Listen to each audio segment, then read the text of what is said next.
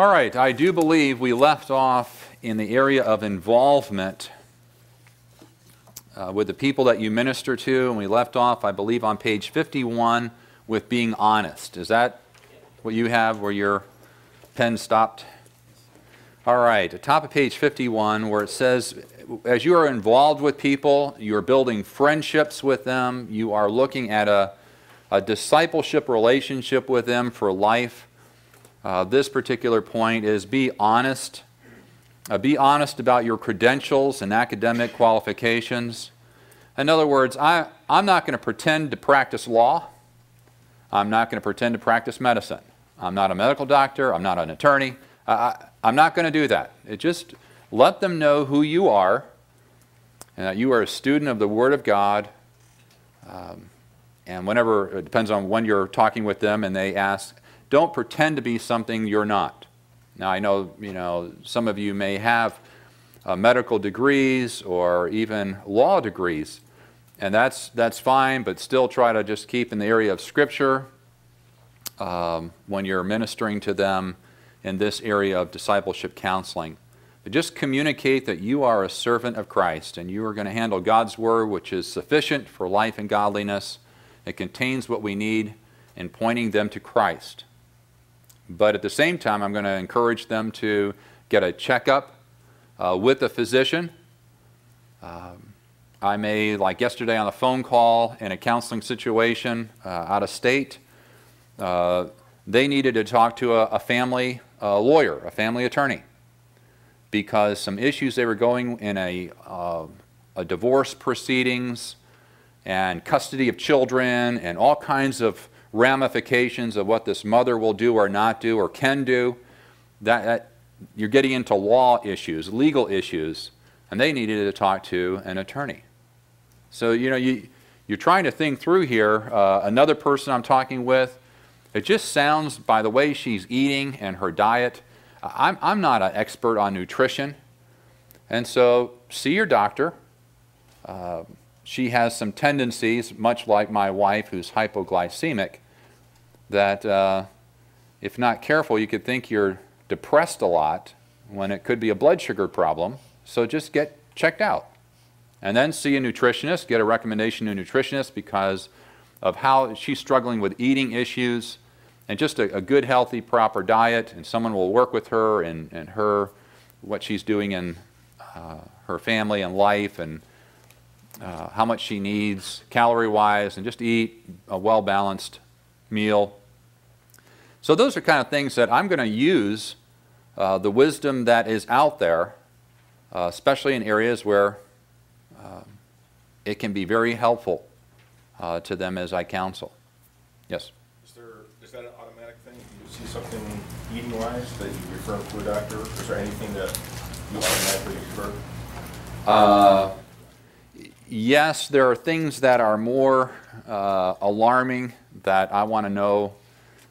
If they say I'm just struggling with lying, I can kind of keep to the Scripture on that. I don't think the doctor is going to find an issue there. But other issues, when they're not resting well, when things are going on with, they just feel like they drop over, they get these severe headaches, there are things, and especially bodily effects. They just need to get tested to see, rule out at least.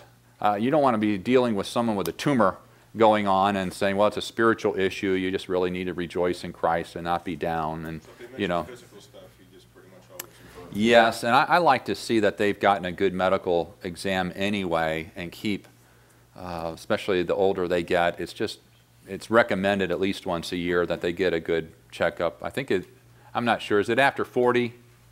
It says after 50, at least once a year, you get just, the body's decaying, and just kind of keep up with what. As a counselor, can you ask for that? For the results? Yeah, I do. Oh, for the results?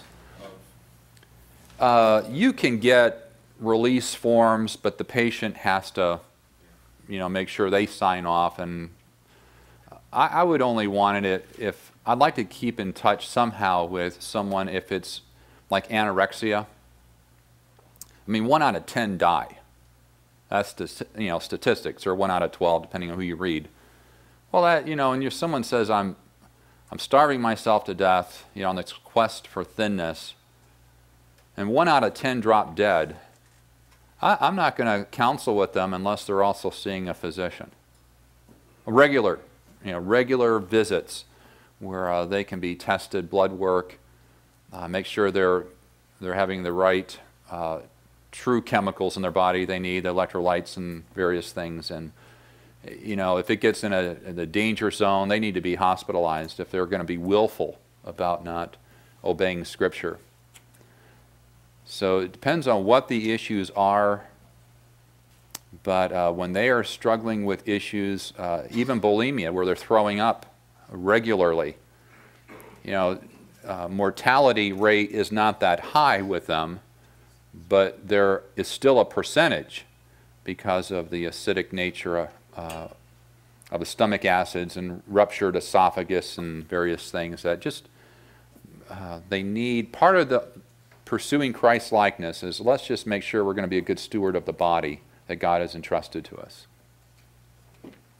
But not every issue. If it's a marital issue and they're having a conflict, although, depending on what age that she's in, she may be going through menopause. And that, or a real difficult, serious, difficult menstrual cycle, which she doesn't get checkups for, doesn't know much about, just knows she's irritable all the time. Well, there's no excuse for sin. But if she can find out that, wow, she's having a difficult time here, and maybe they can work with at least the hormones a bit that help her through this time in her life. Again, no excuse for sin, but to treat the body in such a way to ease it that, hey, she's not as, fangs aren't coming out, and it's more of a doable, even with God's grace, it's just not as tense. So that's different than just throwing pills at them. This is really looking at what's going on in their life. That's a good question. All right, next here, be honest about your own problems and sin, but be wise in your sharing. All right? Especially if they struggle with gossip. But be honest about your own problems and sin. Sometimes, and I mentioned this already, it's not that you turn the whole time of ministering to them into talking about you. But there is a place where you can talk to them that God has worked in your heart and life. You also struggle with particular issues. When a guy is talking about lust in his life, and no one else talks about it around him, I mean, they can kind of think maybe they're the only one that's struggling with this, and be able to say, there was a time in my life where I know exactly what you're struggling with in the sense of the severity of it, but God in His grace has worked in my life. I'm going to take you through the principles in God's Word that I've been practicing. That just, wow, someone else, there's no temptation that's unique to man, right? It's common. So just that can be a very helpful thing to do. About your values and convictions and standards, about your agenda, goals and methods. What are you seeking to accomplish? Let them know that you're not going to be meeting with them for years and years in intensive work here. This should be something that you can get in, deal with biblically by the help of the Spirit of God, but you will be friends for life. But this is not an ongoing thing for years and years and years. And your goal is to see them be more like Jesus, to know Him and be more like Him. Letter I, model the fruit of the Spirit. Again, as Paul said, imitate me as I imitate Christ in 1 Corinthians 11:1. But model the fruit of the Spirit. You can't expect them to deal with their anger if you're angry with them and you're impatient with them. You have to model the fruit of the Spirit. And that's, again, qualities that build good relationships.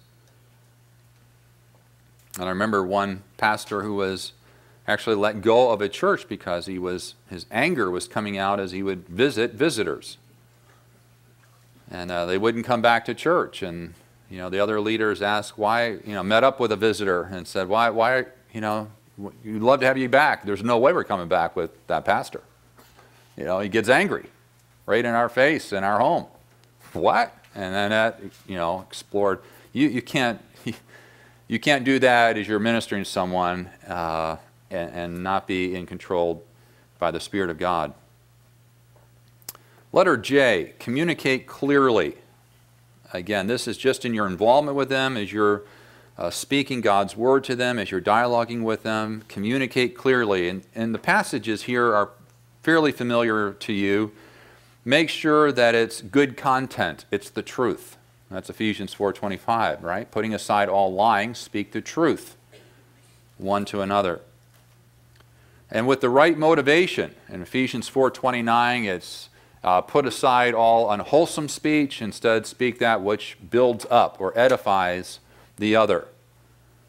At the right time, if they're very discouraged, it's not the time to bring out 5 more issues that they're struggling with.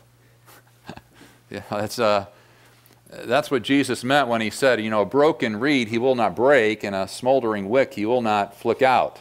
When someone's discouraged, it's not the time to say, well, you think that's bad. I've noticed 5 other things that you're sinning in.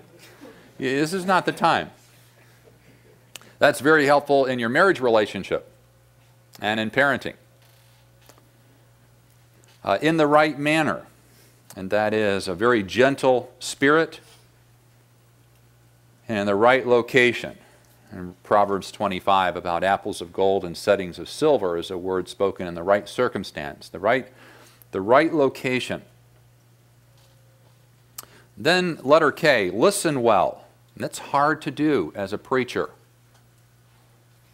Hard to do for those that want to talk, is to listen well. And you will meet people, and this is what's a struggle, is some of you are very direct. You're asked a question, and you go directly for the answer. It's a straight beeline. I can sum all that up in one sentence. But there's people that you're going to be ministering to who are all over the place. They take a journey to finally get there. And what's difficult by this is that you don't go with them on that journey. Right? You see where you're following them for a little while, and right here about you check out. And now you're kind of thinking about the sermon you're working on and some other points, and maybe this would be alliterated better. And tomorrow I think I can arrange my schedule this way. And you're thinking through the week, and then you sort of join up with them again about here for just the remainder. All right? And you sort of check out. And you do that with other people as well. And your wife will know it. If you're married, she'll know it immediately when you've checked out. Some of you are nodding and smiling. You've been there. And what you have to do, because I'm kind of like that. I'll just go direct. You have to go with them for a while, but then try to help them in the course of that day or in the weeks to come. Try to help them not go so high and not so low. Just, we've got some things to cover. Maybe we can just streamline a little bit. Not like this. I don't mean be like my desire, but I want to care for you, but I want to try to bring you down so that you're not going up as high and low. And I need to work better at following people, because actually you can gain some helpful information all along here. So it's how to work with them in this communication, but listen well. And it's harder to listen. And again, I don't know how they determine this, but in the educational realm, in their studies, they estimate that the brain, your mind goes 4 times as fast as your mouth. Which, it's hard to listen. There are several reasons why. One is maybe you're boring. Maybe the person who's talking is boring. Some of you are already yawning. Number 2, it's hard to listen if you're tired. And the thing you don't want is someone's there saying, oh, it's what happened. I mean, it's awful. And you're going, you know, and that's, you need to do what you can at that point. Get something, chew some gum, write, stand up if you have to, take a break if you have to, and just saying, you know, let's just take a short break here. It's better to do that than fall asleep on someone. I've been there. Oh, it's awful. So I'll do what I need to do. Even if they go take a break, I just got here 20 minutes ago. Yeah, but you weren't up all night. Yeah, with a situation that was, and so let's just take a break, 5 minutes, get some water, whatever we need to do. But you know, again, if it's boring, if you're tired, if they're going way off on some, I mean, they're not even rabbit trails. They're just so far off the direct answer, it's just hard to pay attention. If your mind's going that fast, you tend to wander, daydream. So ask God for grace to listen well. Be solution-oriented. I think I remember doing this, and now I'm trying to remember, was it in this class or not? But this is a tendency here that we want to just discuss problems. We just see problems. And here's the problem.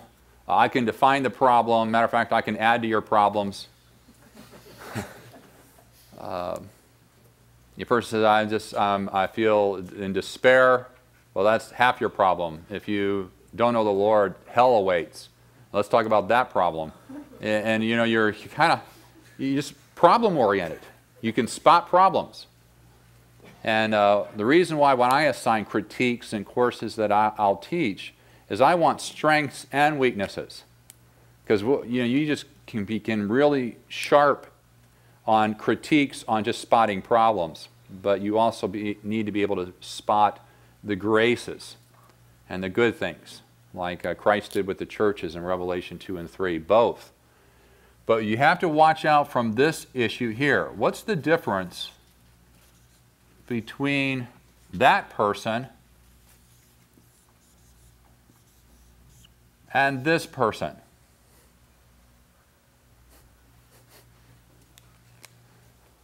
This is a person who has a problem. What's this? Uh-oh. Here comes a problem person. You know, here comes that black hole. I mean, I've heard that kind of thing. You know, that's they're just a black hole. You get involved in their life, they're just a black hole. That's not even caring communication. I know what people mean by that. What they mean is this. This is a person that's got lots of problems. But if we're not careful in involvement and caring for people like Christ does, we miss the person. And all we see is problems. But what we want to do is say, you know, there are solutions to all of these. I want to help you biblically to know Christ and see the solutions, but I don't want to view you as a problem. And so be solution-oriented, even as you view people who have maybe a lot of issues, a lot of problems.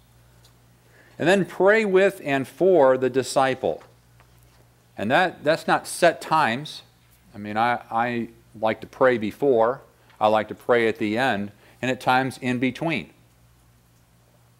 You know, if you say, how'd the week go? What happened through the week? And they tell you, just say, you know, what a wonderful praise item. Why don't we just pray and thank the Lord for what He did this past week in your life? Or they share a burden. You know, my mom's got cancer, or my dad's been diagnosed. Well, let's just pray right now and cast that care on the Lord and ask for His will to be done. Just show them you live by prayer. You live constantly communing with Christ. All right, now we're switching to another element in the area of discipleship counseling. And it's on the next page, page 52, which is gathering data. Gathering data. when a person comes and says, I'm struggling with issues or an issue, you have to gather information or your interpretation will be skewed. If you don't gather a lot of data, you're in great danger of a wrong interpretation. I can remember back years ago when in church, where there would be some physicians at our church, people would be asking them, and it was unfair. We had to actually say some things to the congregation. These guys couldn't even come and worship without feeling like they're in a clinic, people at the church. And so we just made announcements, stop that. You know, do not do this kind of thing. They're here to worship and learn just like you are, not to do business per se. Well, there were times when you could just say, you know, I got a headache, seems like sinus. Oh yeah, here, you know, just take this, or I'll call you in something. No more. It's come see me at the office, and we're going to go through the regular regimen of checkup, blood pressure, everything. Why? Yeah, you could treat symptoms, and you could misdiagnose something.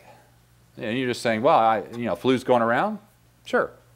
I can remember my son when he was 3 years old. I don't think I shared this with you, where he was coughing, throwing up, was about every half hour.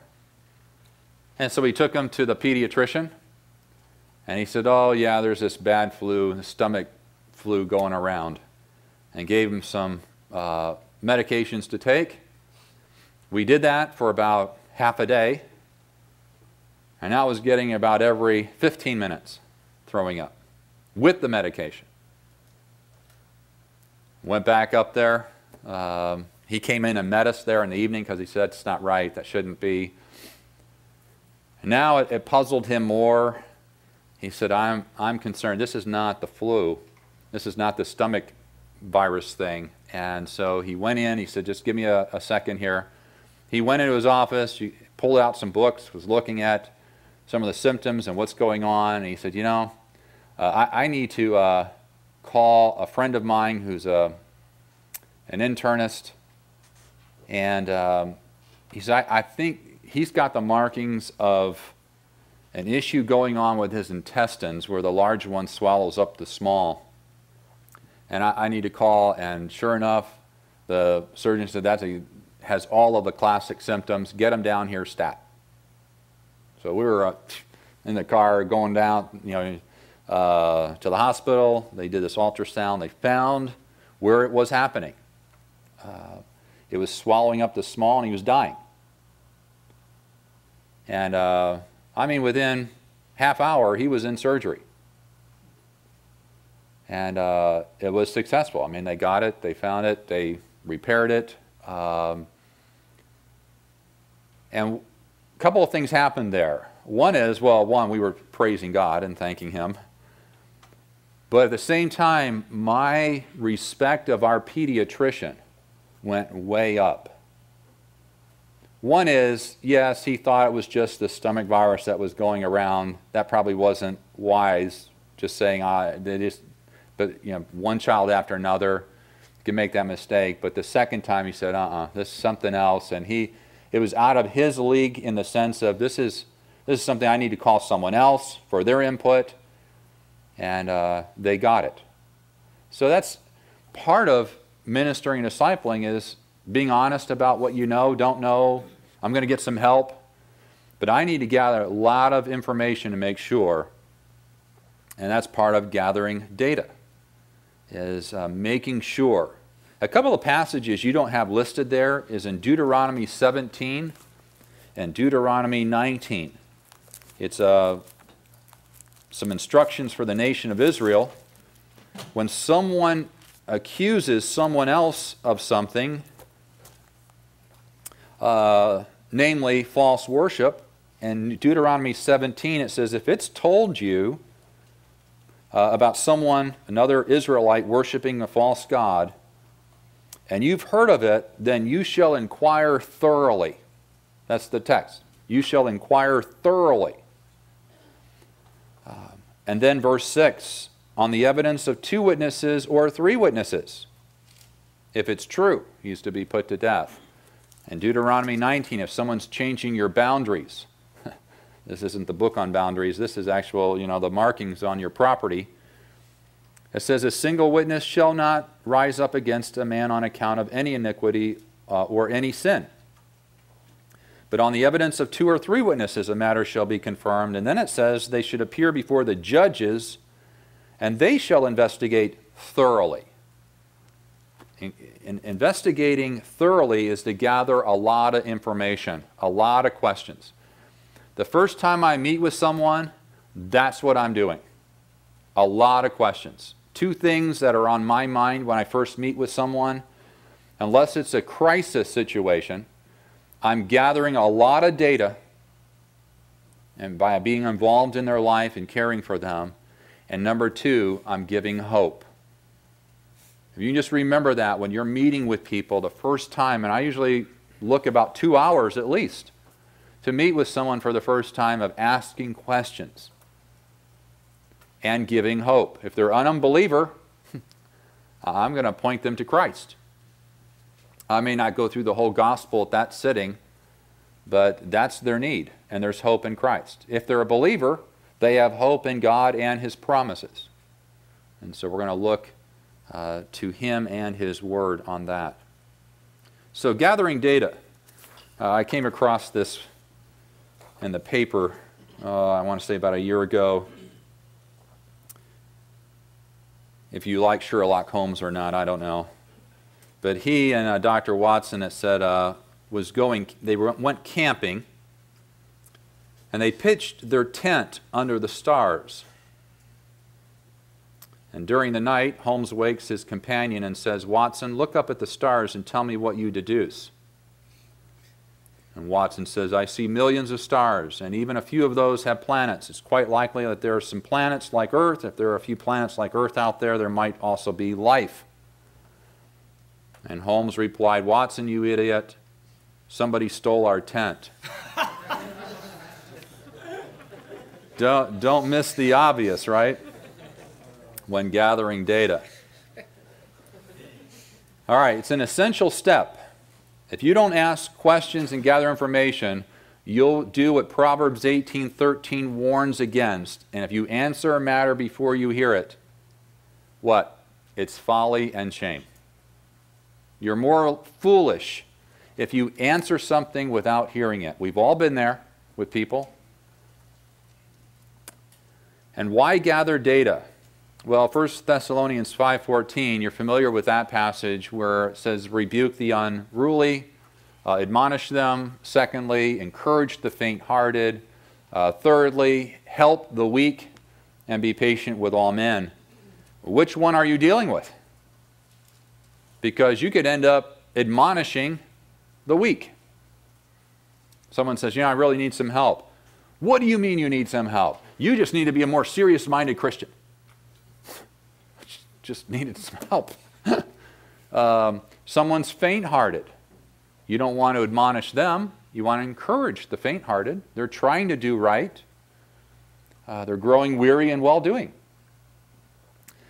And you don't want to encourage the unruly. Someone who says, I've had it. I'm not going to be married to that person. I'm out of here. Well, I just want to encourage you here. No. You just, wait a minute. Let's find out who we're dealing with. And you have to ask questions. Which approach when you're dealing with individuals? How are you going to approach them? When you watch Jesus, even with 2 unsaved people, John 3 and John 4, there was a different approach. Even with the gospel. John 3 with Nicodemus, it was pretty direct. He wasn't walking all over the place here. He was just from A to B, right in his face. He should have known. But the woman at the well in John 4, he was very tender, very compassionate, moving. Whatever topic she was bringing up, he was addressing. And number 3 there, what is the true issue? In Jeremiah 6 it says the false prophets are saying peace, peace when there is no peace. They're healing the deep brokenness of my people superficially. And that's Christian counseling today. You know, that's the whole integration stuff. It's putting Band-Aids on real problems. It's saying, you know, the Bible says you got cancer, and here, take a Tylenol. You are dealing with deep heart issues superficially. And we don't want to do that. What's the true issue here?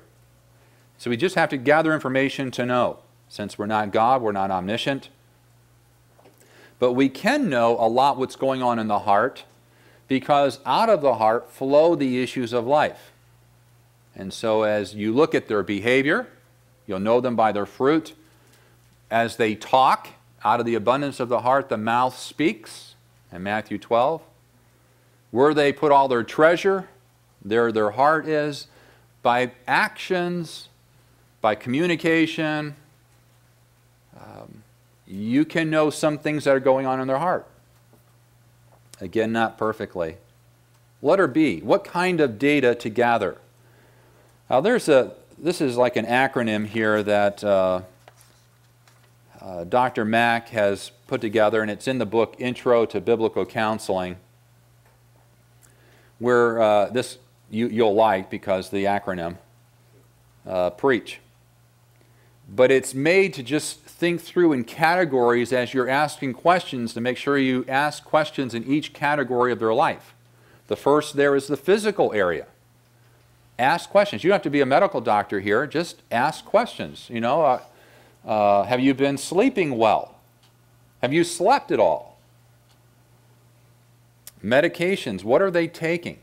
Because you can get a layman's guide, a PDR, a reference guide to drugs, to even know right there, I mean, what are they taking? What's that used for? Just be careful. Some drugs are used for various things. Even Prozac is used for other things other than depression. You just have to be careful. Their diet, what are they eating, not eating? Watch. Some people are on some strange diets these days. And you know, we're just told to eat in a very self-disciplined way for the glory of God, not to be always looking for diets. What's their activity level? Any illness? Just physically. You know, you say you're anxious. How much coffee do you drink? I'm talking the leaded sort. You know, a couple of pots a day. Well, that might have some bearing, you know, on you know, I don't drink much coffee. A couple liters of Coke, though. You know, it's just, what's their intake? Just physically, ask some questions. Letter R, resources and relationships. This is in the area of people.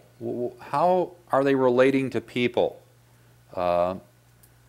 Parents, siblings, family members, church people. Well, who's in their life? Resources, relationships. Are they all alone in life?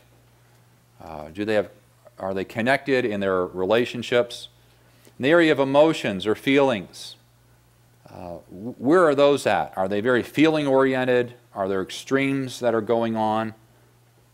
Letter A is actions. You're really looking for behavior. And not just sins of commission, but omission as well. Some people would say, well, I'm not doing that. Like the Pharisees. We're not committing adultery. Well, let's talk about the heart. And also issues of omission. You're not doing what you should do. I know some that are so caught up with family that they're not serving in church. You know? They're just all family. Everything's family. Well, that's great, but you also are put in the body of Christ. In Ephesians 3 and 4, it's the body of Christ there before the family, the nuclear family, in chapter 5 and chapter 6. Just be careful. You know, you can get out of balance and say, I'm trying to do right here, but you're omitting serving over here. Conceptual, the whole area of thinking. The Bible puts a real premium here on renewing your mind. And so what are their thinking, their values, their beliefs? And then historical. The H there, looking past, is there any kind of pattern? What's the context? They weren't born 2 minutes ago. Tell me a little bit about your life. And sometimes it's just interesting. You find people who are grew up in a military family. And they go, you know, in church they really don't get too involved with people. Well, they moved every 2 years growing up. And it's just, why get close to people? We're going to be moving again. And you're looking for patterns. Just saying, is there anything here in their context that would influence this individual, both good and bad, and failures and things that happen? You're just asking for information here. And I'm just going to keep moving if I can. I'll try to take questions maybe during the break or afterwards. But let me just start here on page 53, and then we'll take a break shortly. It says how to gather data. Well, one way is using a form, and let's see if we can bring this in a bit. Can you see that at all? I'm not sure if the light out would help over there. There we go, if that would help. This is called a PDI form, or Personal Data Inventory. This is the one the church uses here at Grace Church. But, you know, this thing has been around since a long time ago. I mean, we were talking you just want to get information on people. You can see the type of form like this in the back of the Christian Counselor's Manual. But you're asking information, personal information about them. Where are they from? Are they from here originally? That I ask separately off of this when they put, this is my home address, and I'll just say, are you a native here of Southern California? I mean, have you moved around? Where are you? Where were you born? Marital status, and you can see a single, engaged, married, separated, divorced, widowed, and when they check that, if they put a divorce, some may check that 3 or 4 times, because that's becoming quite the norm to be 3 or 4 times, and now you're going to have to ask questions about these divorces. Whether you ask it then or come back to it, you're going to have to find some information out about that. Because if they're having trouble in their present marriage, what about those previous divorces, depending on which view you take on divorce and remarriage? Could a previous divorce have bearing on this marriage? Absolutely. If it was done in an unbiblical fashion, according to Matthew 5 and 19, it could be that this marriage is one of those, quote, adulterous marriages, where it's a strange situation. They shouldn't be married, but they are. So you can ask questions there. Marriage and family type questions. As far as spouse, employer, date of marriage. One couple, they'd been married over 50 years. They met and married on the same day. They were at this church. Met and married on the same day. And it was only God's grace that He saved them after that and worked in both their lives. But there have been, that's the fastest. I don't know that you can improve on that one. Maybe Isaac and Rebecca. That was a pretty fast scenario there too, right? Right off the camel and in the bed. But, you know, date of marriage, length of dating, that might tell you some there, that maybe they didn't know each other very well, and then children came along quickly, and have they been previously married? Children, names of their children, and you can put more lines if they need to put more children down. Age, gender, education, stepchild. Some will even put deceased, and that tells you something too. You know, they had a child that died, and when, and how did that affect? Now, just to, this is more formal, right? You would use this more in formal counseling. This is not on the hallway here. A classmate comes up and says, "Hey, can I talk to you about something?" "Yeah." "Can you fill this out?" You know, it's not. This is This is, I just happen to have it in my pocket, this is more for formal counseling. They're coming to your church. You say, yeah, but they're a member of our church. I'd still have them fill it out. Just because they're a member, you don't have this kind of information on every member. Just have them fill this out, and it lets you know, and you just tell them, I'm going to ask a lot of questions. This starts the procedure as far as I need to know a lot before I answer. And I have yet to find one person who will argue with that. If a medical doctor comes in and I say I'm hurting, and he says, I'm going to have to ask a lot of questions before I give a diagnosis. Fine with me. So this is more formal, and you'd give this to them. I used to send this to people, and then they would bring it with them, but then people would forget. And so what I've done is just ask if they would come at least a half hour early to our meeting and fill it out. So you have it there, they did it right there, it's fresh on their mind, and you can get right in and ask questions off of it. But when you have a form like this, I forget now, do you have a copy of this in your appendices or? Yes. Okay, you do. I go right to the back, right to the back questions. And I look immediately, what problem are you having? What brings you here?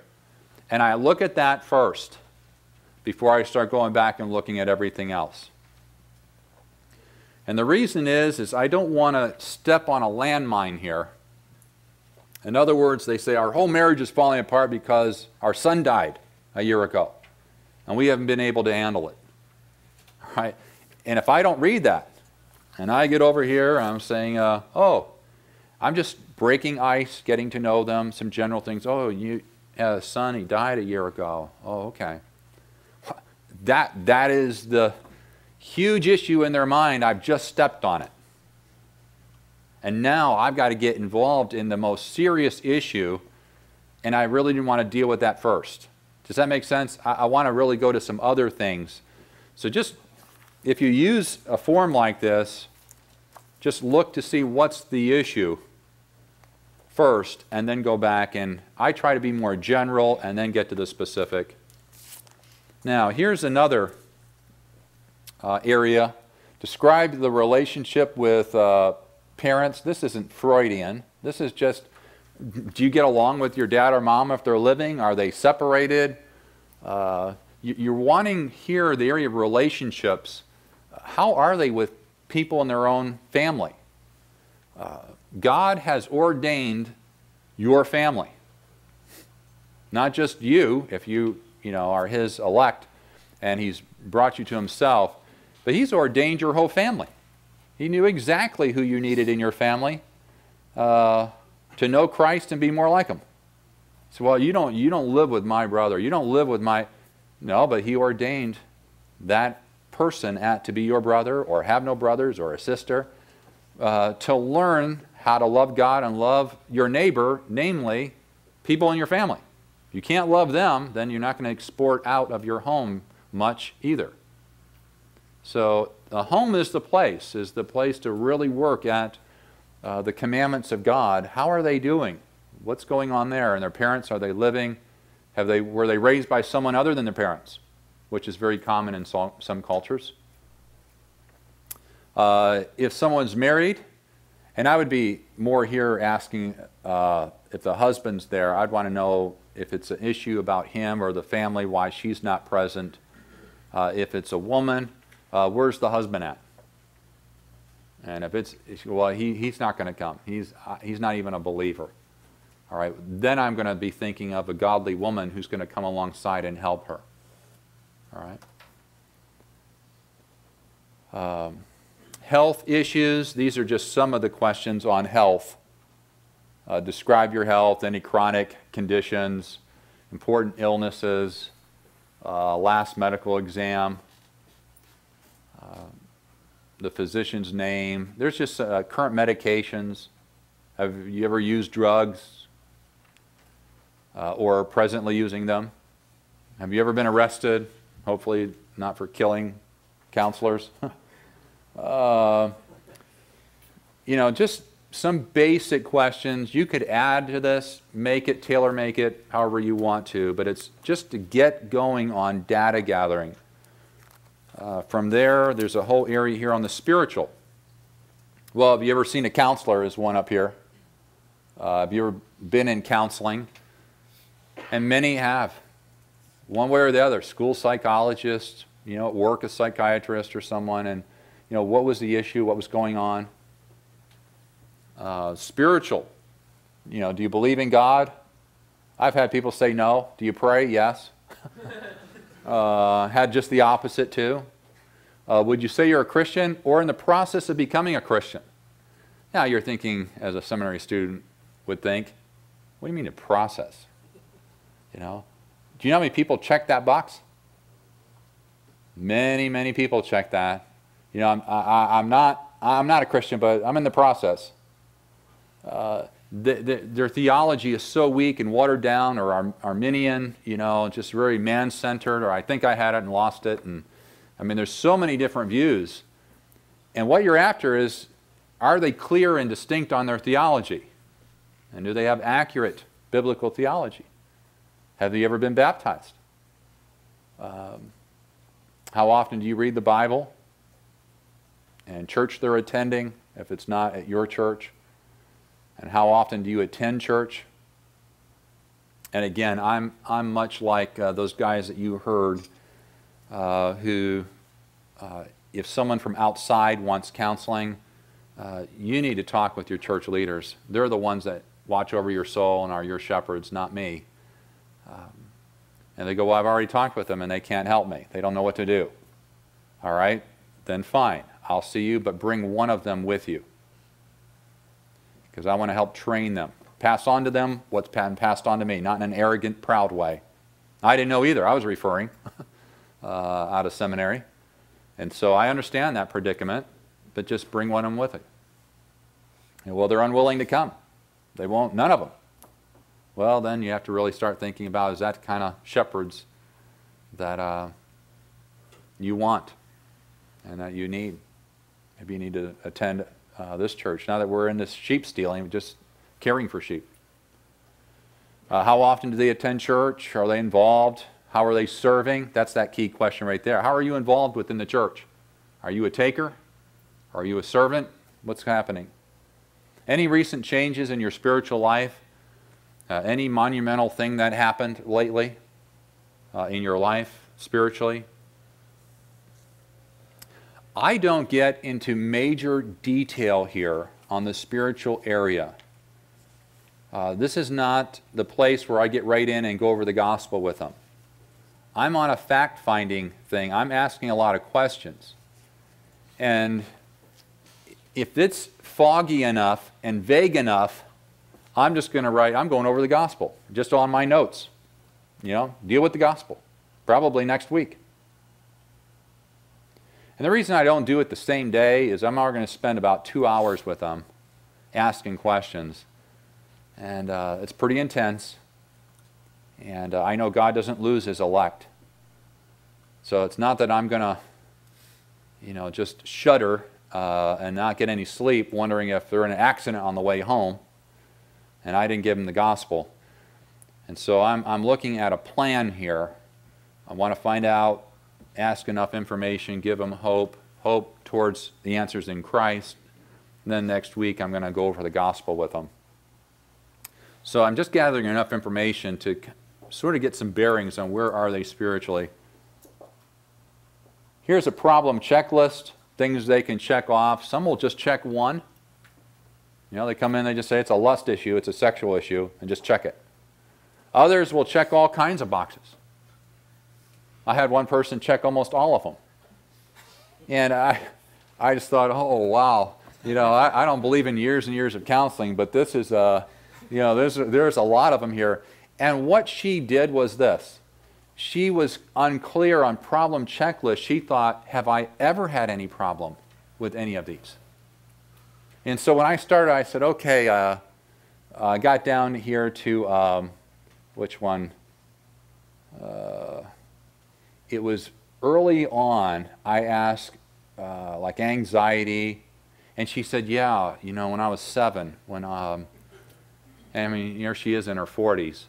When I was 7, you know, my mom was hospitalized, and I was, okay, we're going to go, she has encountered all these issues in her life. I need to clarify this on our PDI form. I think I had to put current problem checklist. It's just, what are they struggling with currently? And then just ask questions off of those issues. I just write right on the paper with a different color ink, if that's helpful to you. Otherwise, what I'm going to have to do if I don't do that, I'm on a separate piece of paper. I'm going to have to ask the question, write the question, then write the answer to even know what this is about, the blank piece of paper. So I write right on this form in a different color ink, so I know what my writing is and theirs. And I'll just write, and they go, last, appetite's a problem. What do you mean by that? Well, I'm not hungry much. And I'll just write, not hungry much. Have you gotten a good medical checkup? Does the doctor know about this? You know, is it related to? So just some comments off each of the problems there. Then lastly is this form. What's the problem? What brings you here? You talk about from an A to a B, quick response here. And I may have mentioned this to you about the husband and wife. I mentioned that where she said she's 39 and her husband's 12. She wrote it down on her PDI form. She was sitting here, her husband's sitting there. And I looked at her form, I looked at his, and he said, communication problems. And she just put here, what brings you here? I'm 39, my husband's 12. And you know, I'm faced with both these forms in front of me, and I said, let's call him Larry. Larry, did you look what your wife wrote? Because they traveled a few hours to get up to where I was at. And have you looked at each other's, and have you looked at your wife's? And no? All right. I'm going to tell you what she wrote. She said the problem is that she's 39 and you're 12. And then he went, yeah, she's right. And I said, nah, I think I understand a lot. Just from that response, he was extremely immature. And that's what she was trying to say. I feel like I'm dealing with a kid. And he didn't want to own up to a leadership. You talk about biblical masculinity. I mean, let's become a leader. Let's be the biblical leader. Take on responsibility. He just wanted her to lead and make all the decisions. And then down here, any other information we should know? You know what he wrote? She smokes, and when I kiss her, it's like kissing an ashtray. She smokes, and when I kiss her, it's like kissing an ashtray. So I brought that up to her. You never know what people are going to write here. One lady, a deacon and his wife, having marital problems. And down here, any information we should know. She wrote, my husband goes and talks to our dead son every day at the graveyard. And on the front, yep, they had a son that died a few years back, and every day on his way to work, he stops at the graveyard and talks. And I had to find out what that meant. What have you done about the problem? Most common answer is what? Pray. Pray about it. Don't just go on from there. Start asking questions on, you pray? You pray what? What do you pray? Because they'll think they're being biblical, but it's more like a James 4. You have not because you ask not, and when you ask, you what? You ask amiss. You spend it on your own pleasures. You're praying selfishly. So don't bypass prayer. Other people put read. I read. I've read on this issue. What have you read? Because most books that are out there, at least in Christian bookstores, are horrendous. That'll take them away from Scripture rather than towards it. What are your expectations from counseling? What do you expect of us? You know, we're here to help you, but what do you expect of us? You're coming here, why? Well, what do you want? What are you hoping for? And that will be helpful too on gathering their goals. Well, let's take a break, about a 10-minute break, about quarter after. If you'll come back, and I'm just going to keep moving through the material here. All right, so quarter after.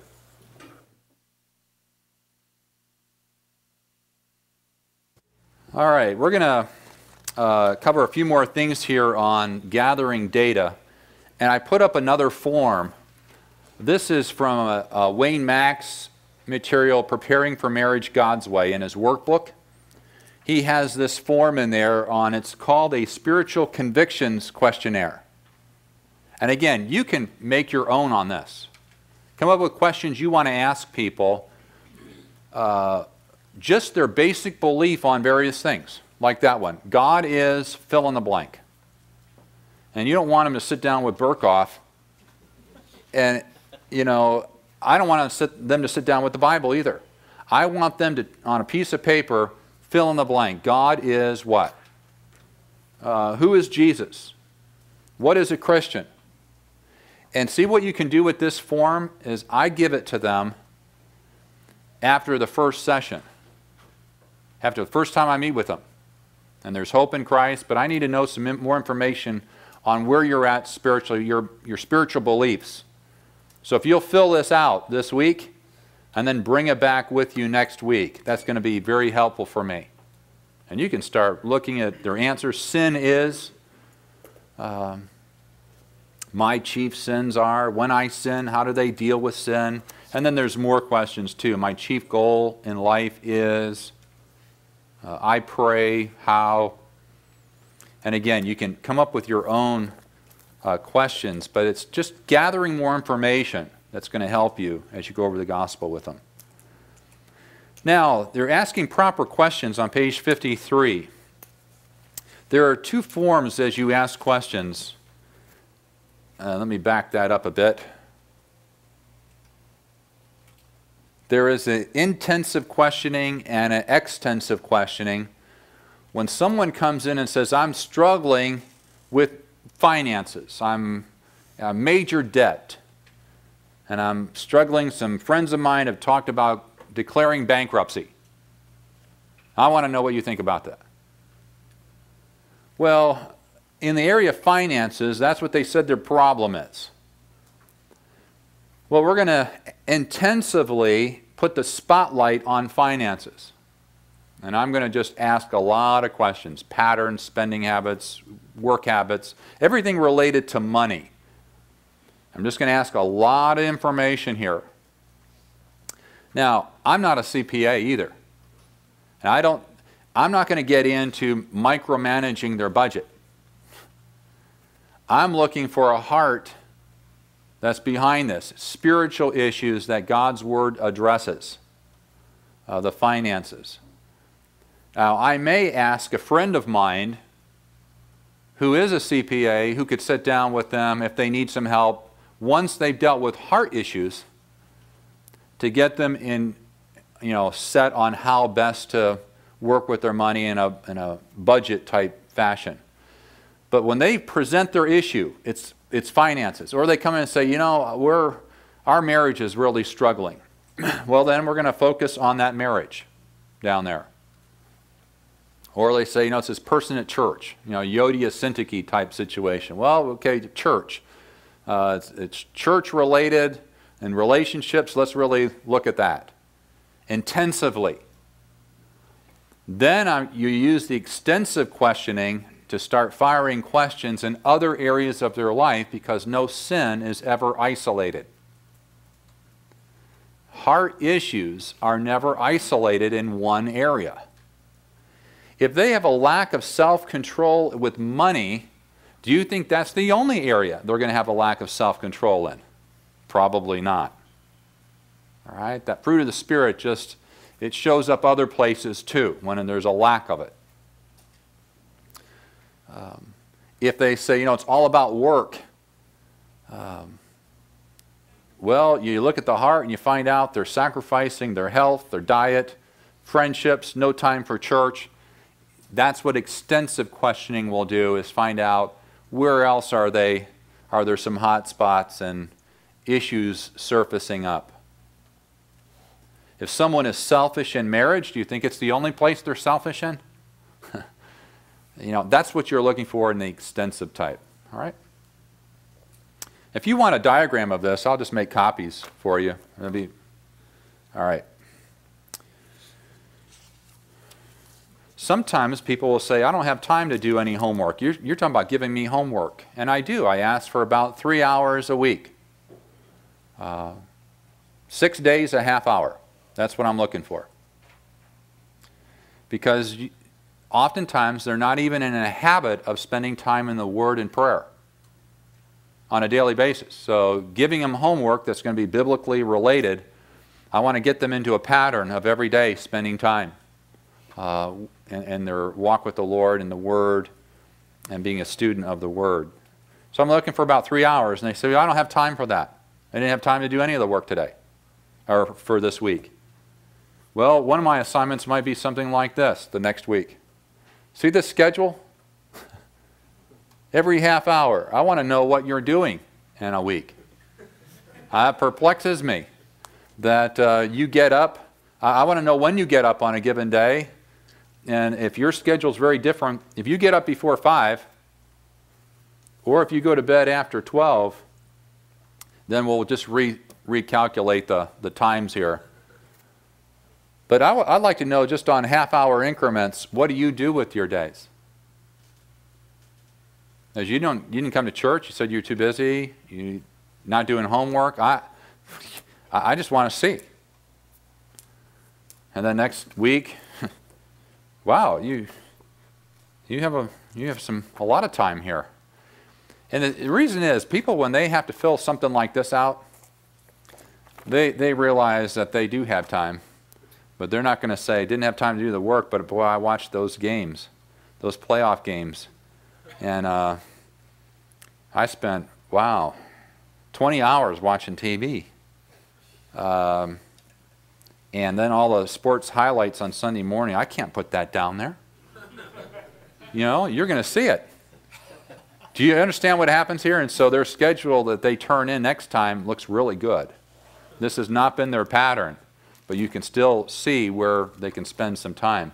And eventually you want to help them get to the place where they're putting things down in an orderly manner and trying to live out the biblical priorities of their life. At least as a tool. This isn't a master, it's just a tool to get them thinking how to live a life that's more living by priorities, biblical priorities. All right, relevant questions. There's an area you want to ask.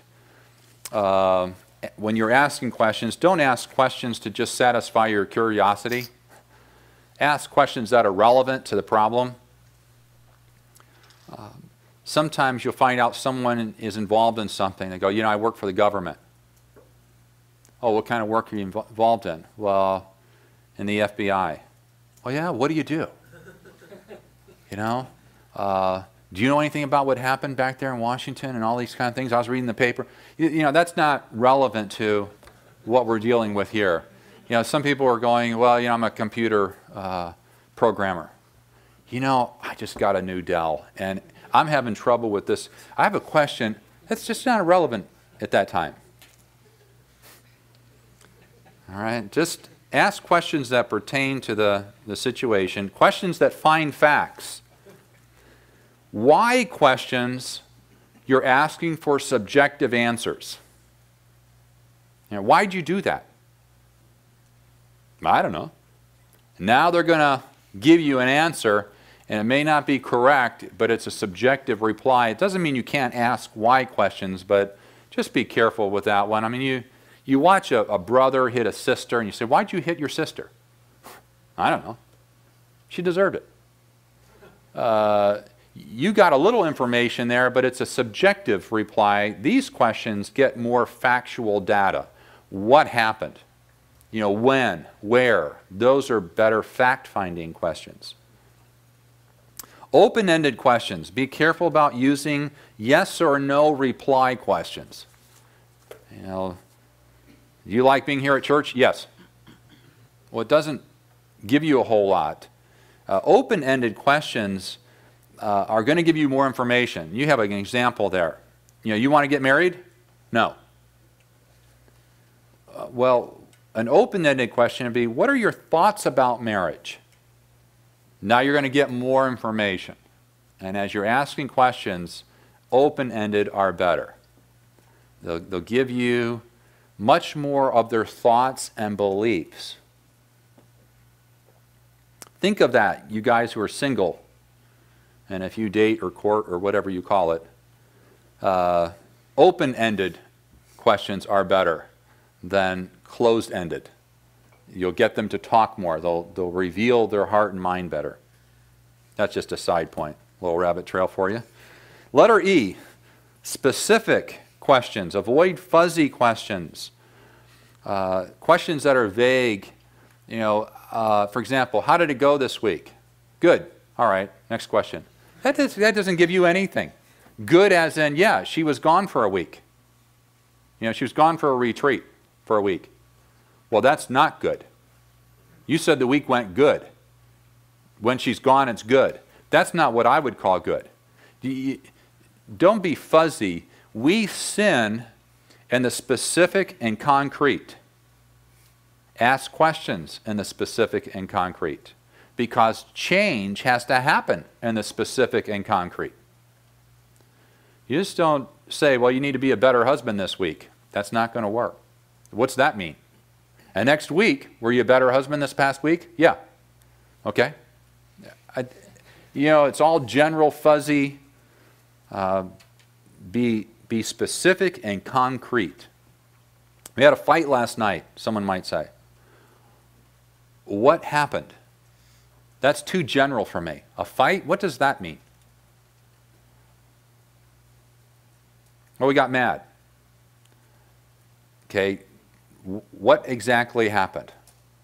I want to get real specific here. Well, she threw something at me. Are we talking a piece of paper? Are we talking a pot? Steak knife?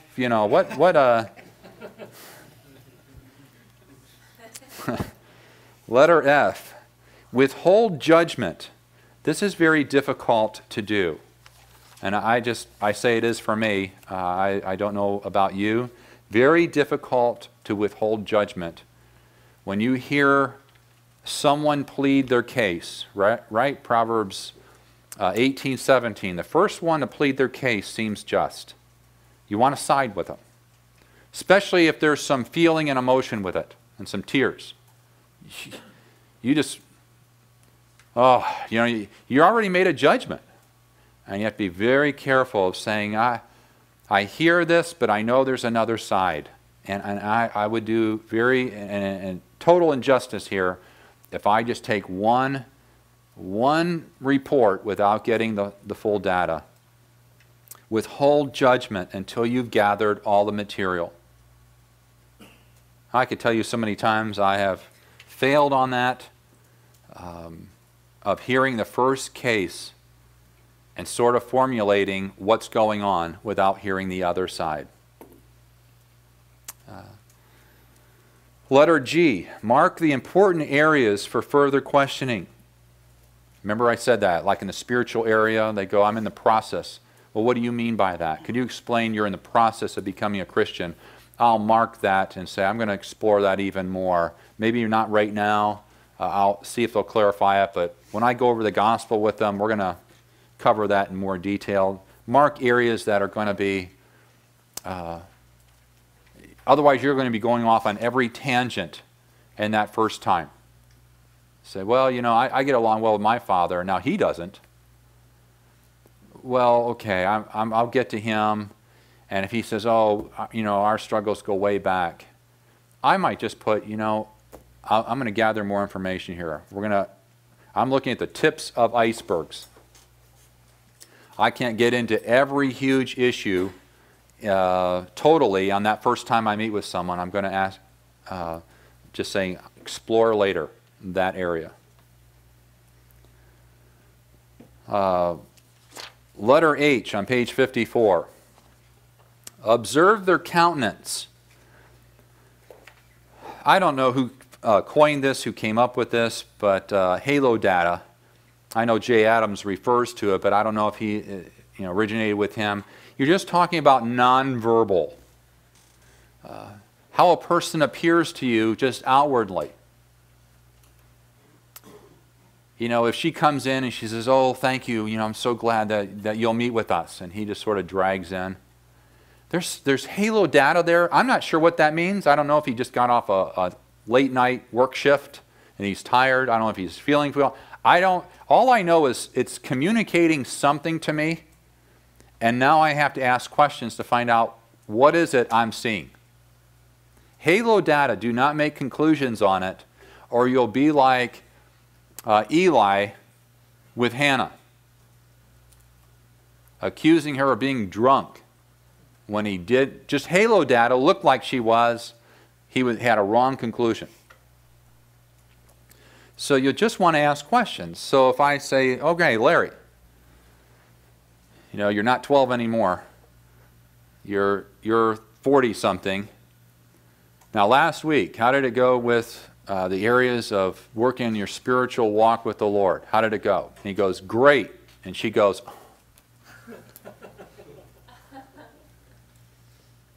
now, that's why when you're taking notes, you don't look like this, take notes. You'd have missed the whole thing. It went well, good. Went well, and she's going. See, then you look back up, and they're both looking at you. And you missed a total area of communication. So you abbreviate when you take notes. And I put in quotes things that I want in quotes that I may come back with that they said. For me to live as my family. That's a good quote, because that's going to have to be taken to Philippians and shown that it was wrong. So I abbreviate and I look up, especially on answers like that. It went well. And she does that number. I say, Sue, unless you're wearing contacts and something was caught in your eye, I just detected by your response there. Do you disagree with his answer? And then if she says, yeah, I actually do. I have this neck problem. I've got.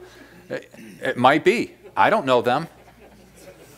Usually, though, you're right, and in your assessment. And she says, it was not good at all. He didn't spiritually lead us at all. Oh, spiritual leadership to him meant have a quiet time, a devotion time. To her, it meant get us up on Sunday, lead us in family devotions. They had a whole different definition of what it meant, and we need to clarify that. But just halo data. Again, it can be misread. Other methods of gathering information, you can talk to other people, ask their permission, but say, I'd like to talk with some family members or some friends or roommates or whoever, and like to get some information. You say you've served in the children's ministry for 10 years. I'd like to talk with the pastor over that and just whatever information that they can help me with. So maybe some things that they've noticed or things that would be helpful. We're here to help you. Give them your perspective and invite their feedback. After you gather information, you say, I think this is the issues that are going on, and there's no Gnostic ability here. It's just asking questions, using the Scriptures. Any believer filled with God's Word and seeking to live it can be apt to counsel others, so there's no Gnostic ability. They said this is what's going on in our life. You take it through God's Word, what God says about it. Invite their feedback. This is what sounds like is going on. What do you think? Sometimes you can observe them outside the session, outside the time you meet with them, and that you can only do if they're in your church, if they're coming to your church. Very difficult to observe them outside a meeting time if they go somewhere else.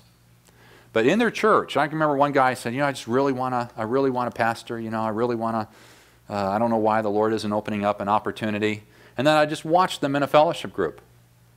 And they didn't reach out to anyone. They just sat there. They got their donut and coffee and just sat there, and they didn't reach out before, during, after. And just saying, why do you want to be a pastor? Because I love the gospel. I really want to preach the gospel. And remember what Tim, when he was here last week, said, you've got to love people. That's who you're preaching to.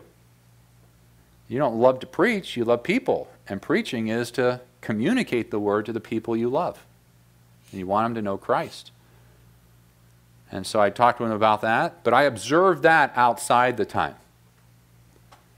And then when we met together, I said, I've just noticed over the past few weeks that, I never noticed it before because I wasn't looking. But just watching, you don't reach out to people. And so this next time, before we get back together, I'd like you to tell me about a few people in that fellowship group that you meet each Sunday. Some new people. Reach out. Love them. Pray for them. Get involved in their life. Record conversations at home. A lot of people don't like to do this. Some will do it. They'll put a tape player on and saying, every time we get into conversation, we can't resolve anything, we can't communicate. Remember this, if you can't communicate, you can't resolve conflict. Right? If you can't communicate, you can't resolve conflict. You have to be able to communicate to work through a conflict. They say, well, we have financial problems. We have different perspectives on finances, and we can't communicate. Well, you're not going to resolve the finances then. You have to learn how to communicate biblically to actually sit down and work through a serious matter. And at times, recording a tape player, and I have listened to a few tapes, and they are just provoking each other in the things they say. And they don't even know it. They're just clueless. This is their habit pattern. Just saying, well, you spend money like your mom. Boy, you just hear her go off on, yeah, and you earn about as enough as my dad used to earn, and you go, whoa, what is that? They're slinging these comments, and they're going on and saying, see, we can't even communicate. Oh, you're communicating, it's just not biblically. It's not biblical communication. So recording or writing down he said, she said, there's different methods of doing that. Listen to their prayers. Later on, as you're ministering to them, listen to them pray. And they reveal their theology, if it's self-focused, if it's on not my will but your will be done. A lot of people, as they're thinking through their prayers, is revealing their relationship with God, their communion with Him.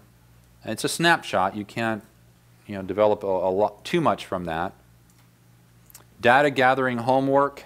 That's like that spiritual convictions questionnaire or the schedule. Homework that you give them that actually gives you more information back. That's other ways of gathering more. I'm just going to keep moving if I can, unless it's a really quick. Well, how much time do you spend gathering data? It never stops, actually. Gathering information never stops. How much do you get before you figure beyond Proverbs? Right. Yeah, the question is, when do you stop? You could go on for weeks and weeks and weeks gathering information. I think within, especially depending on what the issue is, if you spend a couple of hours initially really gathering broad-based, extensive, and intensive, at least even the tips of the icebergs in their life, you're doing well, because then as you go to each issue, as you meet with them, then you can gather more information with questions. But every week I meet with someone, every time that I meet with someone, I'm asking questions, but not in the concentrated form as I do in that first time. It's usually the first time, about 2 hours. I'm just putting a general time on it. And maybe part of the time the second time.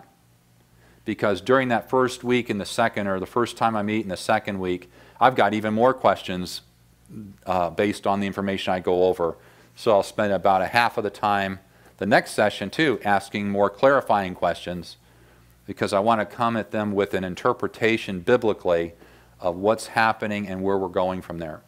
Unless they're an unbeliever, and then I'm just going to go over the gospel and let them know that. The importance of listening, I don't know if I need to cover that too much. I think you realize how necessary it is. It's a rash speech, rash answering is deadly. It requires self-control to listen. And some things you really want to listen for. Oh, by the way, there is a psalm. Oh, I want to say it's in the 100s. I didn't write it down. I mean, that doesn't help you a whole lot, does it?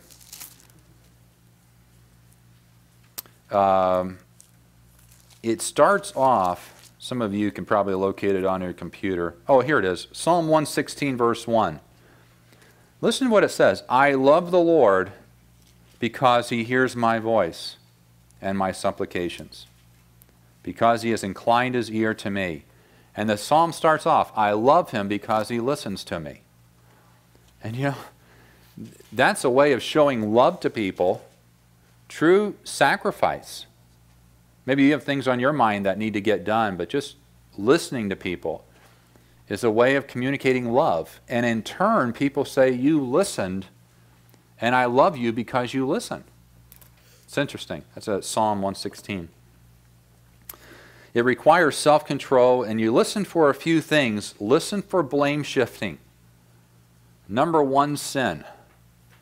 Right? People don't want to be responsible for their own sin. Right from the garden in Genesis 3 on. I mean, it's been blame shifting. There is some reason why I sinned, and it's not my fault.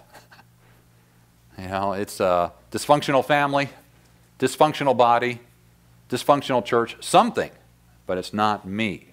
Listen for blame shifting.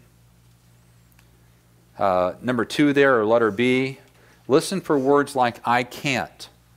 I can't do what God says. I can't do right.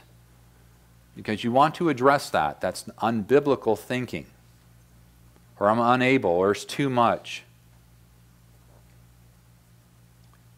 And you know that word too much, or those two words there, it might be there's too much going on in their life, and they're going to have to scale down in their priorities and get back to biblical priorities.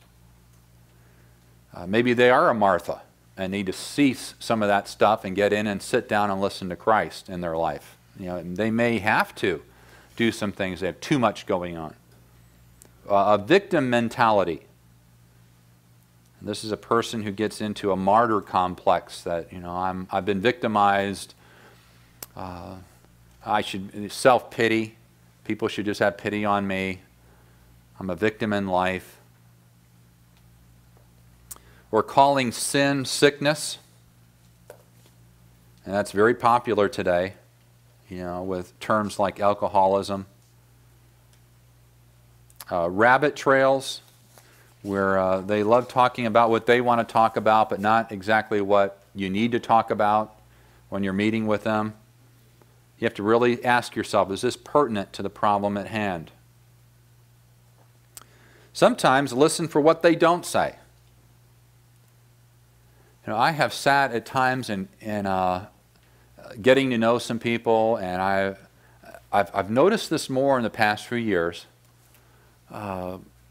where people will talk about their family, and you listen, and they're talking about certain members of their family and leaving other members out.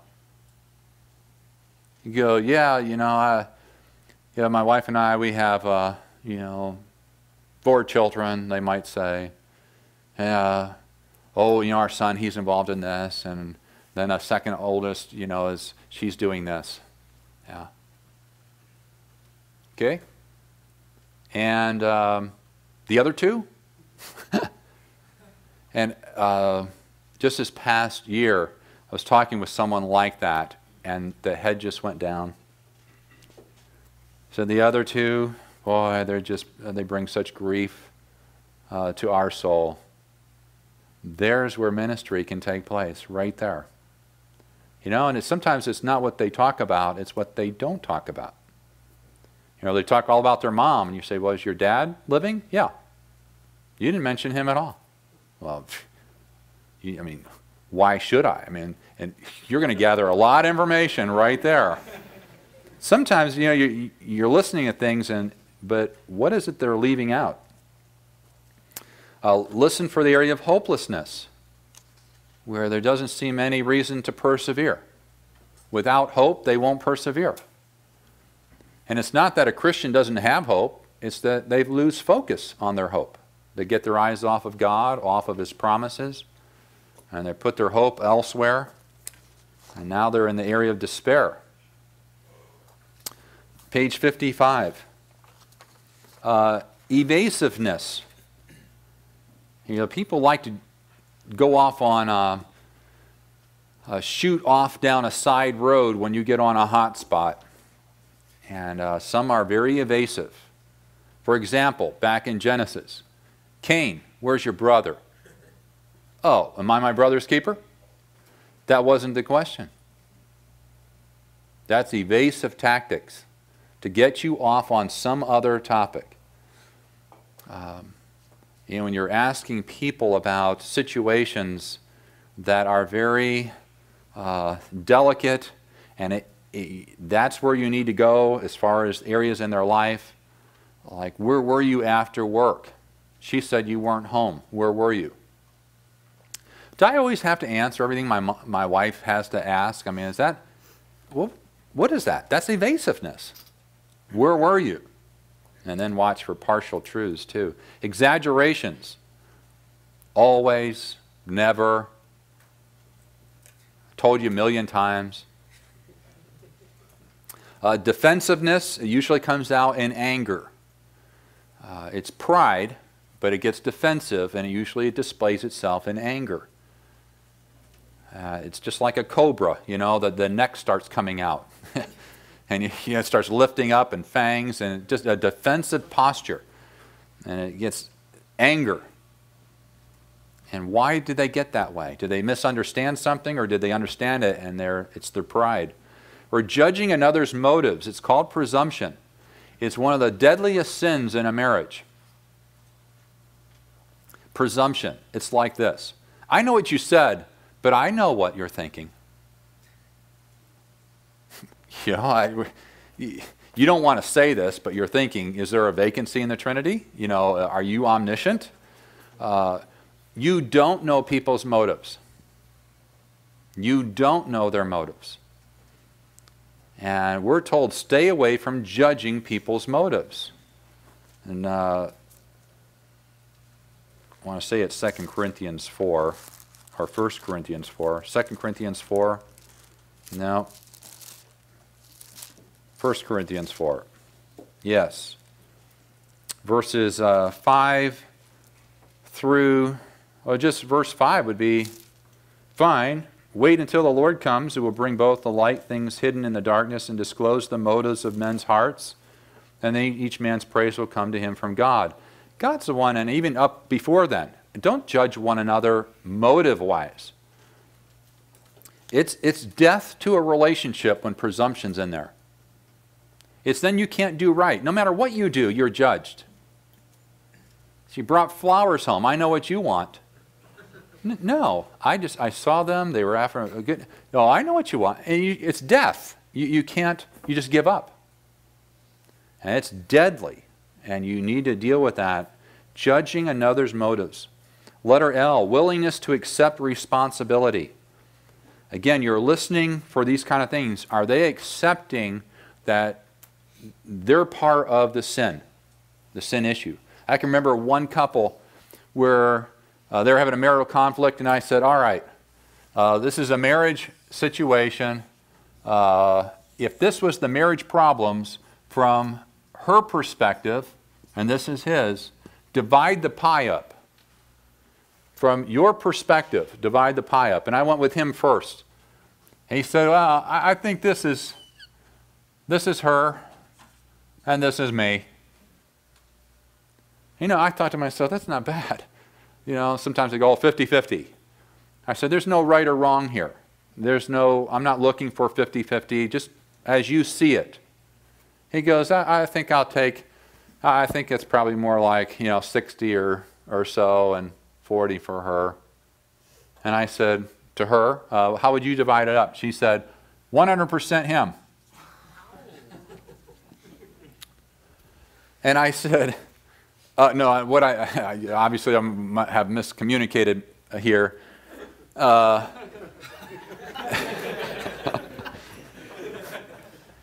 I'm talking about that you've sinned before, during, or after as it relates to your marriage. That's what I'm talking about. Did you sin? Did you provoke? In the fights you're talking about, all these fights that happen, do you sin in those? And sin in response of hatred? That's what I'm talking about. Sin before, during, after, in the life of your marriage. So, all right. Now, what slice would you cut for yourself, for him and you? She said, 100% him.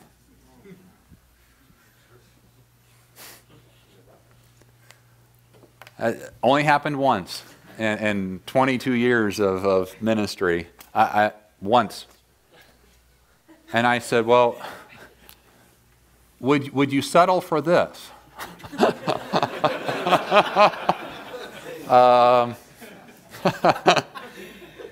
And she said no.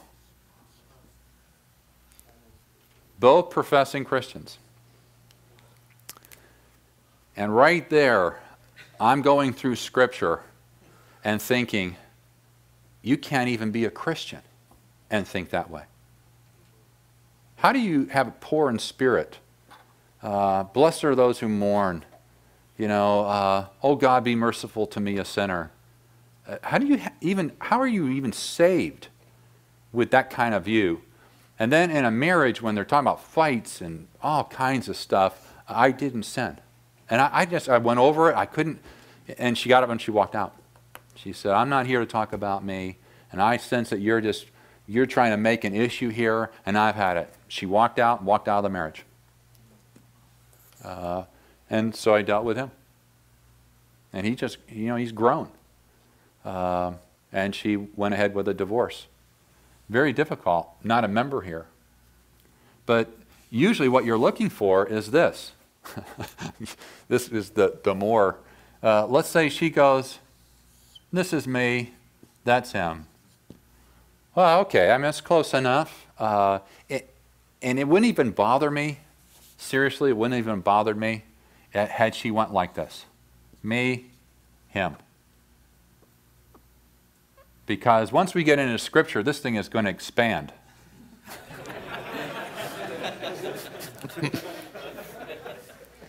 Amazing how it does that. And so all I think, there's no right or wrong here. What I do is say this. Let's call him Larry. You said 60%. God holds you 100% responsible to remove this 60% out of your marriage, of your sin.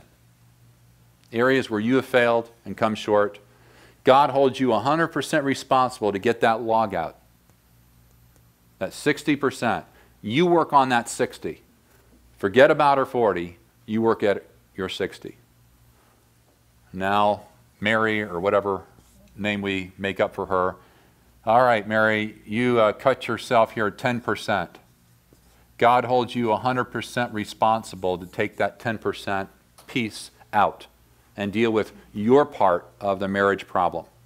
And somehow 60 and 10 equal 100. Right? That's the way it works. And what it does is helps them focus on their own sin. That's Matthew 7. Get the log out of your own eye first. And even if one's not present, dealing with one guy now whose wife's not even part of the marriage. She's split. But they're still communicating. We're working with him. He needs to do right. He needs to be a godly man. And we'll see what she does. So that's one way of doing it. Oh, I'm over time. Let me just finish this number 4. I'll just read through them. Listening habits to avoid. Don't interrupt. Very quickly here. There's only a couple times you would interrupt someone. One, if they're sinning. Gossiping, slander, swearing. I mean, sometimes right in front of you, husband and wife will just start going at it. Start cussing at each other, swearing. You say, whoa, or cutting each other down. Don't interrupt unless they're sinning. Number 2, if they're going on and on and on and on and on, you're saying, they've given me the answer, I'm going to have to try to interject here. Some people just will go on and even talk while they're breathing in. It's it's amazing. And you just have to say, whoa, wait, and you don't have to do that often, but it's just... Letter B, don't jump to conclusions. Pray and ask God for grace to be patient with people and not jump to conclusions. Don't let your mind wander. And again, pray. Ask God for help to keep your mind set on the person who's talking and follow with them. Don't do distracting things. I sat with a guy one time, he was sitting in, a seminary student. He's long gone, not in the room. But he was sitting in observing and counseling. And in the office, as I was talking with them, I could see how my eye here, he's looking up at the bookshelves. You know, looking, checking out books. And I'm talking with them, and they can see him. They can watch me, and my face is there. And they're looking, you know, you can see him, and you just look in. Anything distracting, stay away from. That was distracting. Don't allow the person to waste time. Again, you're not helping them if week after week they come and meet with you and say, I didn't do my homework. I haven't done anything you asked me to do. Next week, didn't do anything that you asked. Depending on what the issue is, you might say something like this. You know, to be a good steward in your life and in mine, and I want to help you, the things that you're saying, there are no reasons for this. This is excuses. It's obviously not as important as you say it is in your life. Excuses are the skin of a reason stuffed with a lie, right? That's an excuse. Sounds like it's a reason. And just saying, let's do this, because I don't want to be like my old piano teacher when I didn't practice and was just sort of slap my hands and you know, week after week. I don't.